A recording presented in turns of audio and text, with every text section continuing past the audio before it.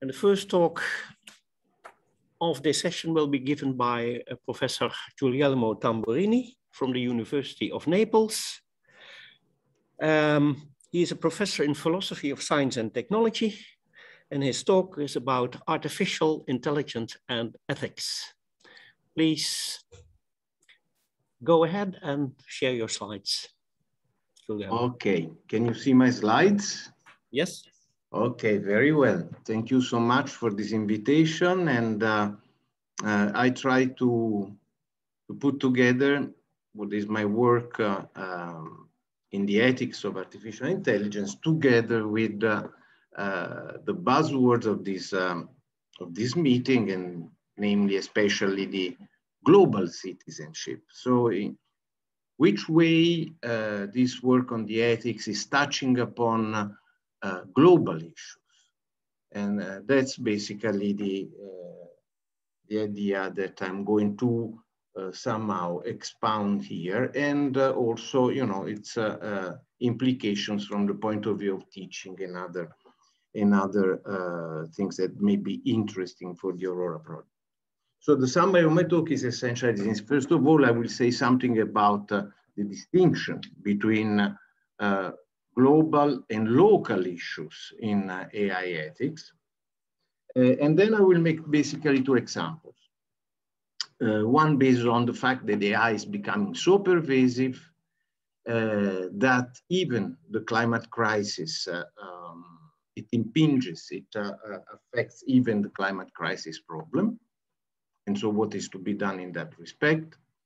And then another example, which marks, I believe, an ascent from the local to the global in AI ethics, it has to do with the current AI arms race, which is raising increasingly more problems that have to be tackled, addressed from both a technological and normative point of view concerning worldwide peace.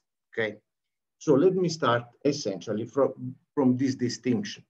I will make a very rough and ready distinction between local and global in this domain. Of course, there is global ethics, which has to do with many, many different issues, but I will keep it very simple and say that by global, I mean a global ethical issue. I mean something that affects the good, the obligations of all human beings at the same time, independent of what is their role, their position, function, origin, form of government, okay?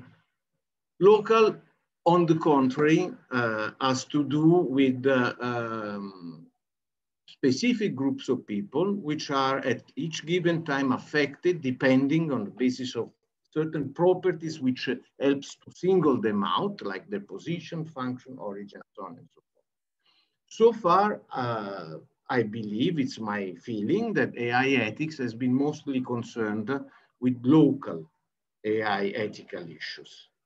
But I believe, especially in view of the pervasiveness of AI systems and technologies, which are affecting more and more every corner of our life, global AI ethical issues are now emerging and becoming more and more important.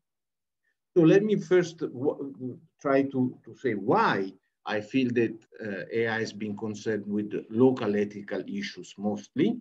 Let's look at the EU regulation proposal of April of last April. And when you look at my attempted distinction, you see that education, vocational training, employment, workers management, even migration, asylum, and so on, are considered high-risk AI domains, but these essentially are, according to my distinction, local. So is there anything which goes beyond the local ethical issues? Yes, I believe that there are at least three, but possibly more. So one is the climate crisis, because every citizen of the world must be concerned with something that may affect the life of Homo sapiens and many other species. the destiny of this species. The other thing is peace, but not only peace in local and regional domains, but worldwide, which we know from the world wars, how this can be threatened. And the third thing is pandemics, of course, from the worldwide epidemics. Certainly, there were high hopes that AI would play important roles in the pandemics, but has not been so for various reasons. That's knowledge in general. Look at the citation here. There are some attempted explanations. There were not sufficient data to train AI algorithms. But maybe also the problem is the world changes, so the data are not stable, and so training is not reliable. But in any event, I think that the first two, climate crisis and worldwide peace and stability, are areas of global ethical issues that AI is becoming more and more important. So let's look first at this AI. And there has been a surge of studies about AI as a source of greenhouse gas emissions. For example, the big models for like the GPT-2 and 3 models for natural language processing with such impressive results were claimed to produce, for their training only, as much greenhouse gases as 5 cars in their complete life cycle. Maybe some people have contested this evaluation, this assessment,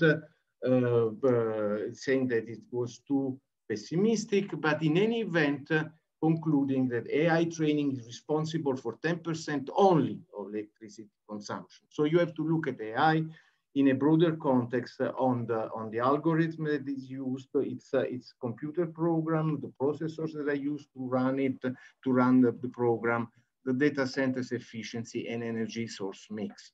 Now let's look at a very optimistic, so to speak,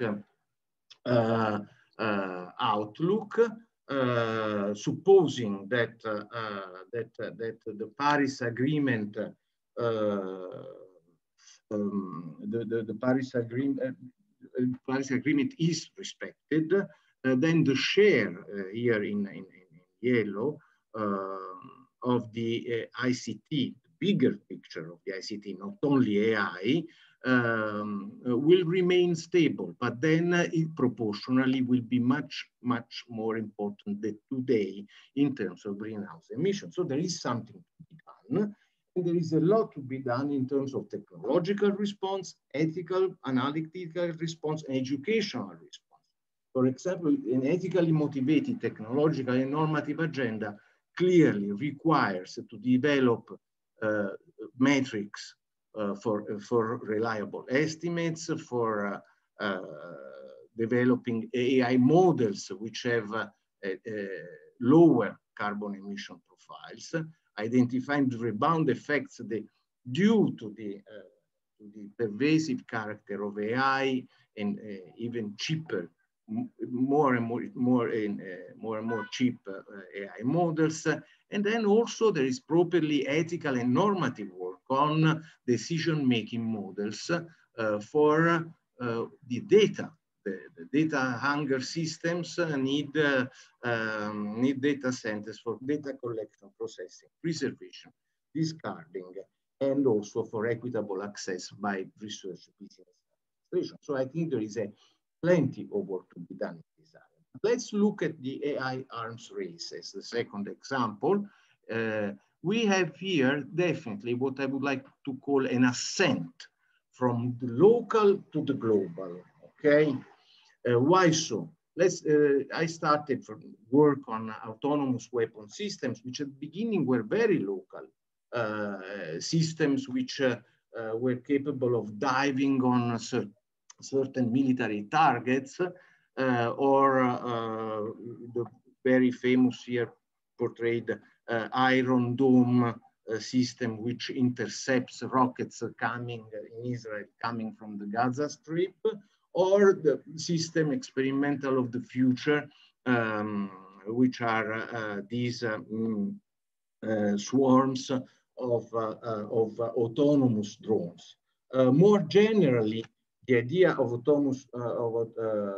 autonomous weapon system is that of a system which can select and attack the target without requiring any intervention after activation by human operators, military operators. So it's clear that AI raises lots of technological problems that have an ethical side.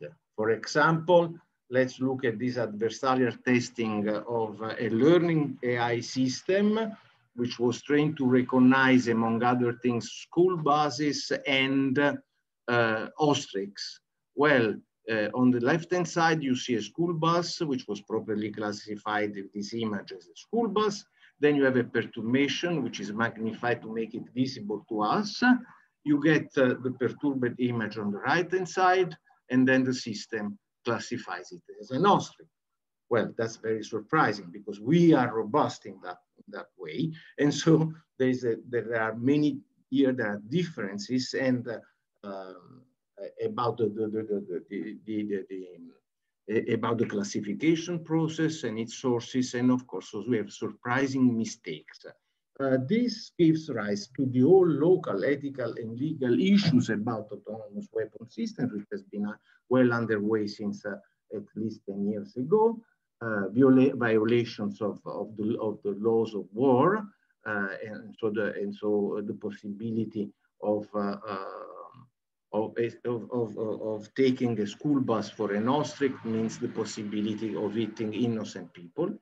Violations of all other things in this list. What is important from the viewpoint of global issues? I think the thing that I wrote in red is the idea that the more and more you introduce autonomous weapon systems in the battlefield, you will necessarily go towards an increased pace of war, which goes possibly beyond the human reaction time. And so in a certain sense, the human control on this so grave and important thing, which is a human phenomenon, which is war, may be lost. And that's very grave. But how does that ascend to, well, I skip this. This is in a certain way by, well, I will just say one word. As you see, this ethical analysis, of course, I cannot delve into this, but raises lots of technological and normative problems. Technological in the way of how to ensure a proper partnership between humans and machines so that meaningful human control over the release of force in war is preserved on the one hand, and normative work, whether all or some autonomous weapon systems have to be prohibited on ethical and legal grounds. And I just mentioned here the groundbreaking position which the International Committee for the Red Cross took a few months ago, which called for an extended prohibition of many types of autonomous weapon systems and a strong regulation of others. But how does this ascend? And then I'm coming to the close of my talk, to a global issue concerning, as I said, all citizens at the same time of our world. Well, because the networking into ICT systems and the pervasiveness of AI arms are making that possible. So we start from the autonomous weapon systems, but we know that AI is playing and will play increasingly more an important role in command, control, and communication systems over the battlefield. And also, we know that there are also the AI-driven attacks, security. We heard about security before in the cyber domain, which will be automated and will go by means of learning AI systems, increasingly so, and will lead certainly to also to attacks which go beyond meaningful human control. And since also the nuclear command, control, and communications is largely based on information ICT systems, then clearly we have for worldwide peace an existential threat. So what is my take-home points? Basically, is that global ethical issues, as I sort of distinguish them from local, are becoming more and more pervasive in AI ethics. This is because of widespread use of AI systems. I gave two significant examples, but there are possibly more, and the pandemic possibly will be another example of the double-edged nature, positive and negative, maybe, of AI systems in to tackle or to raise global ethical issues. And there is a lot to be done about this connected to global citizenship. And this is has to do with technological, normative analysis, but also education and the development and the agreement on international policies that are badly needed also in this domain. I finish just with some references if somebody is interested in what more detailed work in this area.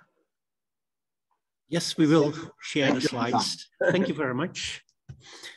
Floor is open to questions.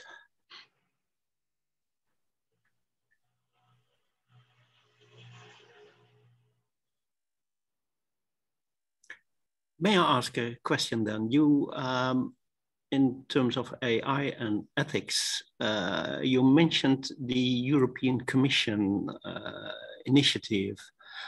So could you comment on whether you think the European Commission in its policy is moving in the right direction? Okay. So they have what they call a risk-based approach and categories of risk, but what are your comments on that? No, I think that the risk-based approach is an interesting. It may be expanded considering other dimensions, which have to do also with, for example, the novelty or literacy or pervasiveness of systems. What I find really missing, in a certain sense, is exactly the idea of tackling global ethical issues. On the one hand, because the European Commission does not, in its, especially in its research programs, or supported research programs, does not address military concerns, which was one part of my talk, and that's bad. For example, where are the autonomous weapon systems and other AI systems for the military high risk or not? This is completely absent from the European Commission report, the proposal for a regulation. And not only that, I think that also in the several white papers and documents, the positive use of AI for mitigating the climate crisis or its negative impact is only in passing mentioned.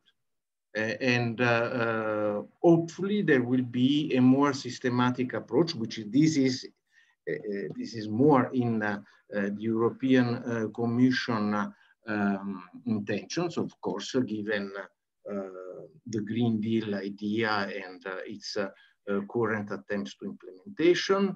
And so they should think more about AI and more generally about ICT from that perspective.